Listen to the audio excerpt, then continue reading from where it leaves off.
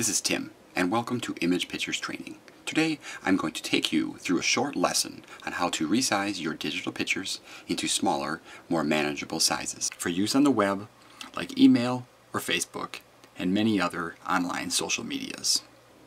For this lesson, I will show you how to resize these images using Microsoft Paint.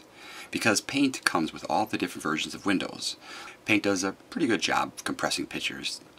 Okay, so we're ready to begin. The first step is to open up the Paint program, which I have it opened up here, and you go to the File menu and Open, and then locate the picture you wish to resize. And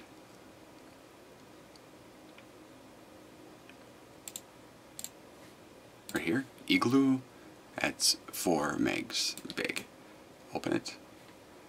And then here's the image. Paint does not rescale this so you can see the whole picture. So in order for you to see it, you have to drag these horizontal and vertical bars up and down to see the whole picture.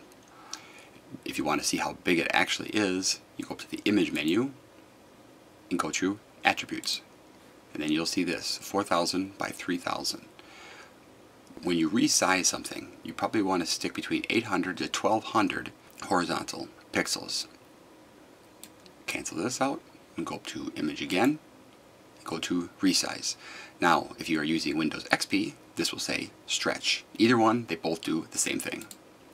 Move this one to the center, and I will adjust this to 25%, which will give me 1000 pixels horizontal, and click OK.